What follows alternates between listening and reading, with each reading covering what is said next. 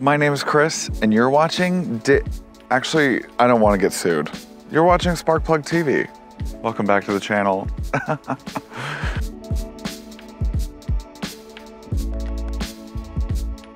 Welcome back to SparkPlug TV. My name is Chris, and I do car reviews for literally everybody, not just car enthusiasts. Before I begin today's video, please don't forget to like this video, comment something down below, subscribe to the channel, hit that bell icon so that you get notified whenever I drop a new video, which is whenever I can.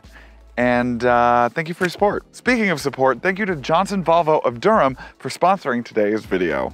Located 5 minutes from South Point Mall off of I-40, Johnson Volvo of Durham is the #1 volume Volvo dealership in North Carolina. And I mean, look at how modern and luxurious this showroom is. Thanks again, Johnson Volvo of Durham. Link in the description below. Now, I am a huge fan of Volvo. I always have been. My mom had a V70 Volvo, the only new car that she's ever been claimed to buy, recently anyway. Back in 2003, she immediately backed it into a dumpster. I'm sorry, Mom, for doxing you. And I loved that car. It was incredible. I loved the leather. I loved just how cute it was. It was just so cute. Now, I am sad to see that, you know, America doesn't really want wagons anymore. I'm a huge shooting brake / wagon fan, and at least they're still making sedans. And they're doing them well. Now, Wikipedia likes to refer to this as a compact sedan. And yeah, maybe in the first and second generation they were considered to be compact, but this is now a mid-size luxury sedan. There's no way that this is compact. This thing is too big. This thing is as big as my old CTS. Anywho, the S60 comes in 6 different variants. Basically, you get 2 different powertrains and 3 trims to choose from. You get the Core, which is in the ICE version, comes in around $43,000, or you get this one, which is the Recharge Ultimate, coming in around a whopping $58,000. Now, there's a lot that you get for that, but I'll get into that in a little bit. I will initially say, though, that it does come with these 19-inch gorgeous diamond cut wheels. They're so stunning. I love them. The PHEV version of the S60 did only come in around 2021, but this generation itself has been around since 2018. All right, let's move on to powertrains. Okay, firstly, I would like to touch on how wide this hood opens. Watch this. That is the widest stance I have seen for a hood in a long time. Anyways, this Volvo S60 comes standard with a 2.0 liter inline turbocharged 4-cylinder engine that is then tied to an 18.8 kilowatt hour battery pack and a 100 kilowatt rear axle placed motor, while the motor in the front, the petrol one, does enact the front axle, making this the all-wheel drive drivetrain. This does also come in front-wheel drive. I don't think I would be opting for that one myself personally, especially with the ICE version itself. I don't know. I actually really love this, but we'll get into that in my driving portion of the video. But this powertrain by itself is incredible. It also charges on a level 2 charging capacity within between 3 to 6 hours, or on a 100 to 120 volt plug, you're looking at about 10 and 12 hours. It does have a charge mode like a lot of these luxury PHEVs do, which I actually really appreciate.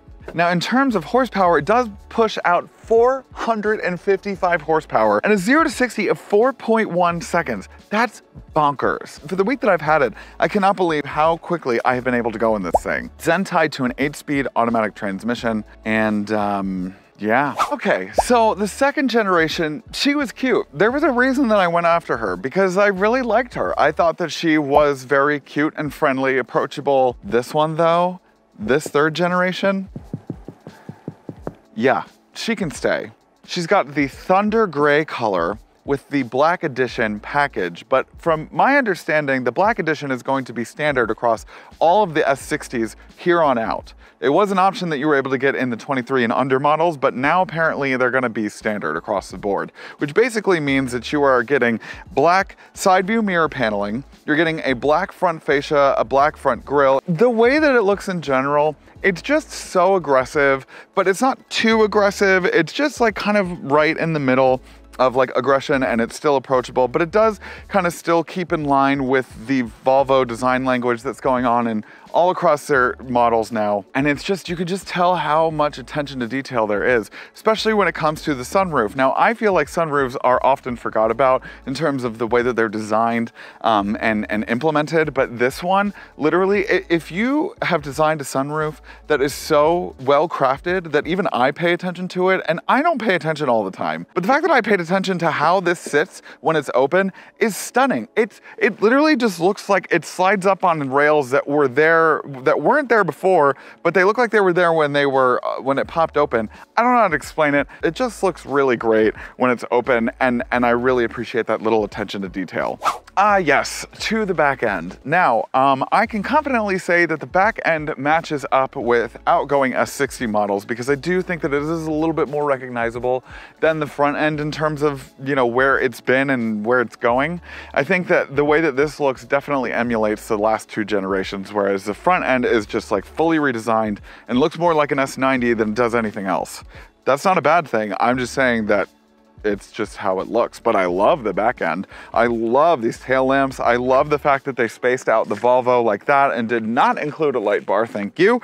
And I think the only thing that I don't like is this, but maybe that's like, I don't like badges on anything. I really just want the Volvo logo and then to be left alone. You know what I mean?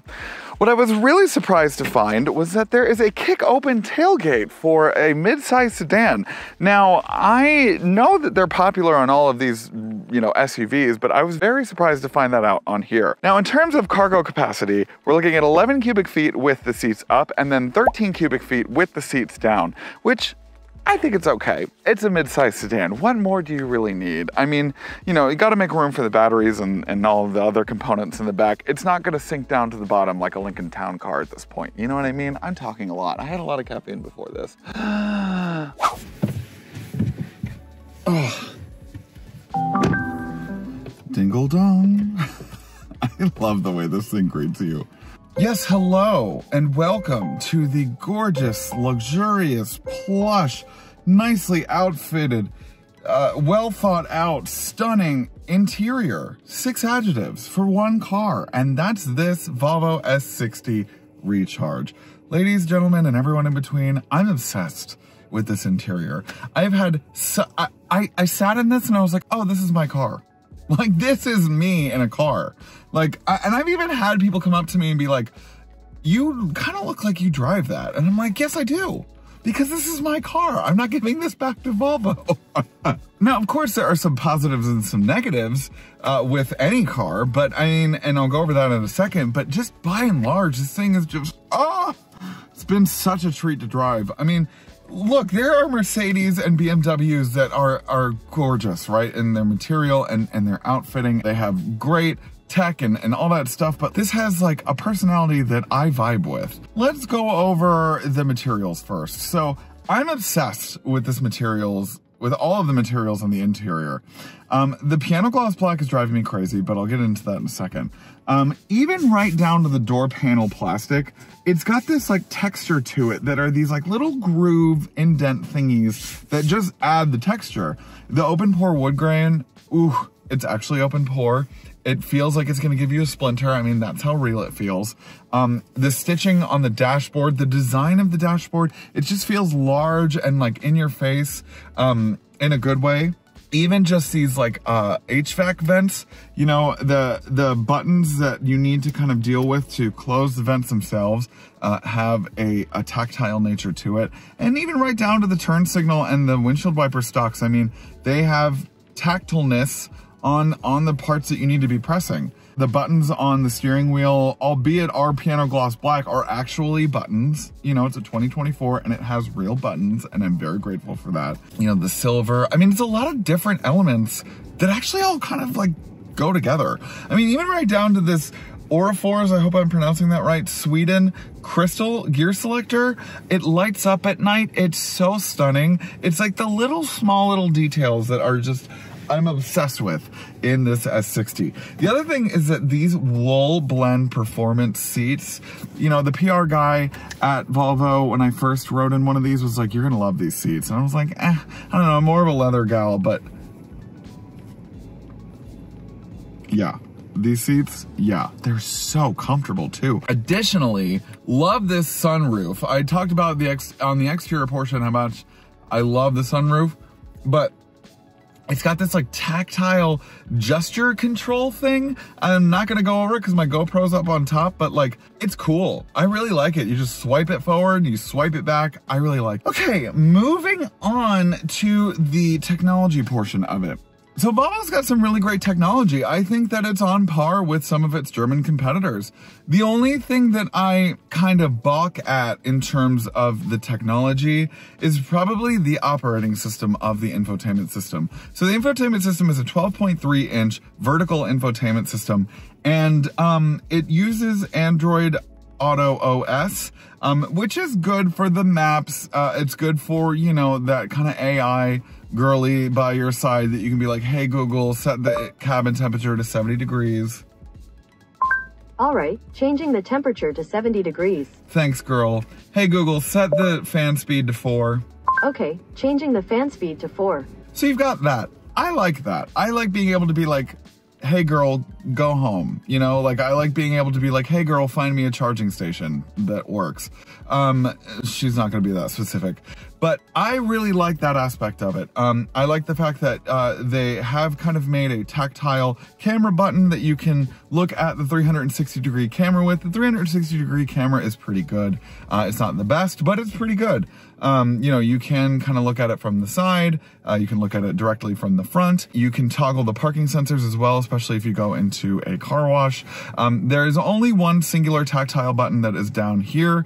And then the HVAC control is all digital. And I don't love that. If you're going to make it all digital, at least make it immediately accessible. Because sometimes when I press that button, it takes a while for the climate control system to enact. And I don't really love that. Like sometimes it lags. Do love the fact that it's got a heated steering wheel and a heated seat. It's got heated seats in the back as well because this does have the climate package. Now, it does offer you a car status, but it doesn't show you anything PHEV related. And I'll get into more of that in a second, but I don't love the fact that it doesn't really show you anything other than the tire pressure monitor. The other thing is that the settings button does allow you to configure everything that you should be able to configure in a modern car. The only gripe that I have with it is that the drive mode should be a little wheelie button here in the center console, where it's not. In the XC60 and the XC90, it is a little wheelie button, but in the S60, you do have to click the cog for the settings, and then you have to go into drive mode, and then you can go between hybrid, power, pure, constant all-wheel drive, and then you can choose to hold the battery or charge it or keep it on auto, depending on what it is. I kind of wish that the drive modes were a little bit more in your face, a little bit more tactile, but you know, I mean, I guess you're not really going to be changing up your drive modes all that much. I am. But yeah, you're also able to change the steering feeling firm, which basically just means it's a sport mode steering. And so steering feeling firm is a choice of words that I wish marketing would kind of go back and be like, huh, maybe we should change that a little bit. I don't know. Creep is also a fun word that they have chosen for their little creep move along, you know, so that it doesn't stay stagnant. Other than that, I mean, I have had to reset the infotainment system because it was playing music out of my phone speaker and not through the speakers in the car. It's just a little wonky. I mean, it's a lot better than the outgoing infotainment OS.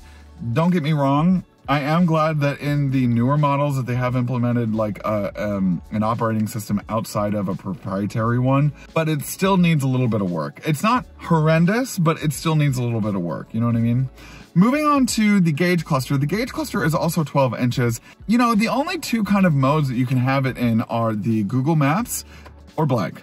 I just kind of wish that there was some more PHEV information. Like I wish that they had like a car icon in the center, kind of showing you what's going on with the, you know, the regenerative braking and stuff. Now there is on the right-hand side, that is present in the right-hand side, and it does show you enough information. Maybe I'm just, spoiled with information when it comes to these PHEVs and hybrids and stuff that I've driven in the past.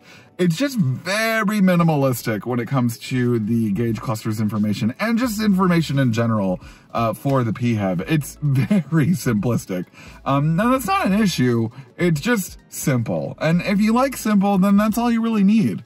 You know, I mean, even right down to when you're charging, when you're in charge mode, it just elicits a little lightning bolt in the battery icon, which is cute and effective and adorable at the same time. Now, speaking of the gauge cluster, when you are in hybrid mode, it will use this like oil droplet icon that kind of sits at a position as to juxtaposition to how much power you have in the hybrid mode. And whenever you power, when you're accelerating and it goes past it, that's when you know that you're turning on the engine. And it's a pretty interesting take on it, and I do like it. Again, I do like it. It's just very minimal. Enough ranting. I love this thing. I'm obsessed with it. It's got its little quirks and its little features. Hi, Doug DeMiro. But I mean, it's comfortable. I fit in the back very well. You know, I do think that it might need a little bit more in terms of the cargo capacity, but other than that, it's a really, really nice mid-size sedan. It's so nice in here, and I would absolutely buy one. I think people all the time ask me, would you buy this? Like, I know you review it, but would you buy this? I would go to the, if I had unlimited amounts of money, I mean, this coupled with my pickup truck, what a hot combo that would be. Come on. I would love this. Anyways, thank you guys so much for watching today's video. Thank you to Johnson Volvo of Durham for sponsoring today's video. Please don't forget to like, comment, and subscribe, and hit that bell icon so that you get notified. I'm also Swedish, by the way. Did you know that? I'm part Swedish. Bye-bye. Hey Sparks, thanks for watching today's video. Do you want more SparkPlug TV content? Then you can choose one of these 3 options. Right over here. The middle button is to subscribe to my channel, so please do that. Right over here. These 3. I can't see them in real life, but they're right here.